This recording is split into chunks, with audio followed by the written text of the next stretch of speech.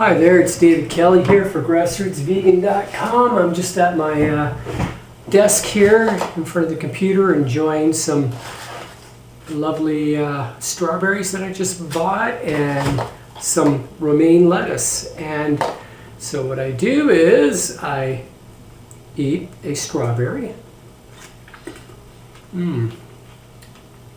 I absolutely love strawberries. It's not the season here yet for strawberries. That won't come until about May and early June. But I'm just eating these that have come from, let's see, where did they come from? California. They've come all the way from California for me to enjoy. I would much rather buy local, but I don't know, I just saw them. I just couldn't, they were jumping out at me saying, buy me, and I think they even had a little bit of an aroma to them as well. And then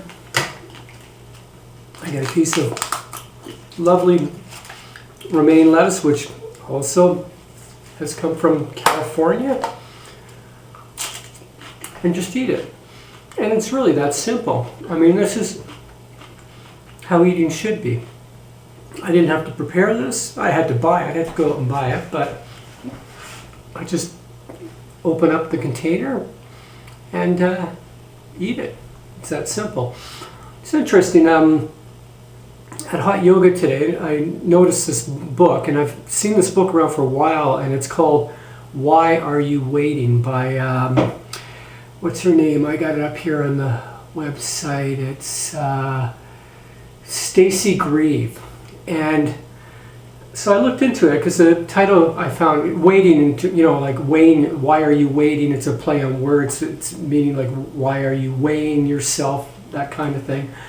It has to do with weight loss and people that have been struggling with weight and, you know, trying to deal with their eating problems and basically. So I went into the website to look into it further to see what she was proposing, and what she's saying is that your weight problems have nothing to do with what you eat, but more to do with your emotions. And what you really have to deal with here are your emotions.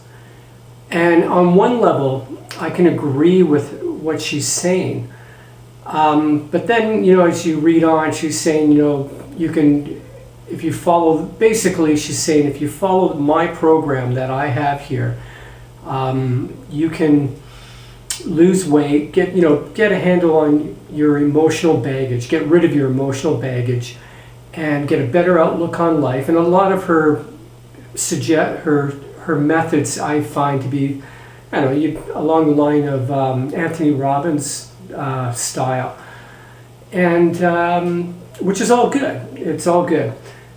But when she says you can enjoy, you know, pretty much in terms of what eating, you can enjoy pretty much anything. I mean, that's the impression. I haven't read the book, but that's the impression I'm getting here. I would have to say no. First of all, being overweight is not the only problem with eating. There are a lot of people that are not overweight but are seriously sick and unhealthy. In fact, I know of somebody who last March, at age 54, he lost a ton of weight, looked great, and then dropped dead of a massive heart attack. And he was on like he was doing, I think, the Atkins diet. I'm not sure, but that's the impression I got, that he was on kind of a high protein, high fat, low carbohydrate diet. Anyways, I know from my own personal experience, it wasn't about the emotional baggage that, you know, that I had to deal with first before losing weight. It was what I was eating was wrong. It was causing me to gain weight. And as I got older, it was causing me to gain more weight. And once I corrected that by eating a low-fat vegan diet, like eating strawberries and romaine lettuce, and you can eat this until you're completely satisfied, that is when things changed. you know, there was, like, it's a nice idea to think, yeah, you know what, I don't have to change the way I eat, I just have to change my attitude about life, and then everything will be okay. You know, for sure, I've had, and I'm still working on attitude adjustments in my own life. I carry a lot of negativity with me from whatever, you know, that I have to work out. But it hasn't been an issue with my weight. What needed to be corrected here was what I was eating.